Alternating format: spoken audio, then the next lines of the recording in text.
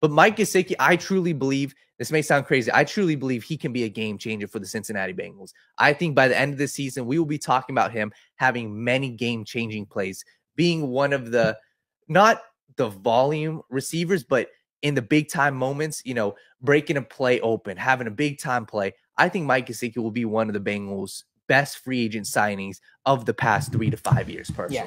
Yes. I've been high on Mike Gesicki for quite some time because of his receiving threat and because of how he was mismanaged in Miami. I remember when Ryan Tannehill was his quarterback and just seeing the 700-yard seasons he put up. And Ryan Tannehill is Ryan Tannehill, but at least he gave him the ball. At least he gave him opportunities.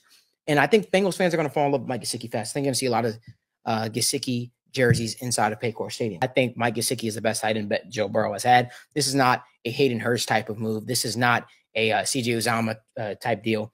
This is a guy that I truly has.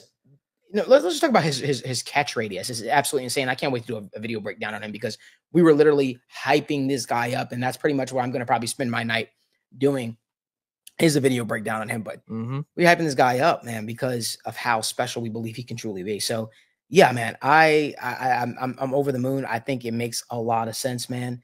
And for all those wondering, okay, who's going to replace Tyler Boyd? Well, Tyler Boyd is, he was a guy that was a traditional wide receiver, and I still expect Charlie Jones, Yoshi Voss to get time there, but I really do expect Charlie Jones to really step into that slot receiver role. But Mike Gesicki, imagine him in the red zone. One of the Bengals' biggest issues, man, was, being able to punch the ball. Sometimes they just the offense sometimes went flat inside the red zone. And I think that now that you have a guy like Mike Gesicki there who you can just throw up fade balls to, that's what having a truly game-changing tight end can do. And I think I don't know if you guys seen a lot of Miami Dolphins games. I don't know if you guys watched a lot of Penn State games, but Mike Gesicki is truly a game changer, man. And this is a guy that's going to make defenses really have to work, It's going to make defenses really, really have to work and figure them out. But I think he's going to make all the world of difference for Jamar Chase. I would say T. Higgins, but, that situation is what it is. So it does make sense to do a one-year deal.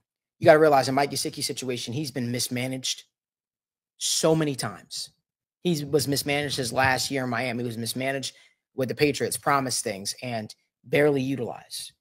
I get you have Hunter Henry there, but he signed there with the thought process that he'd be more of a focal point in the offense. Games where he just didn't play.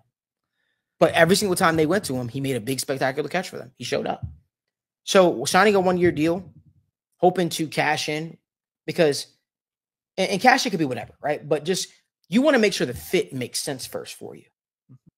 And I'm sure if it works in Cincinnati, he'd want to stay in Cincinnati.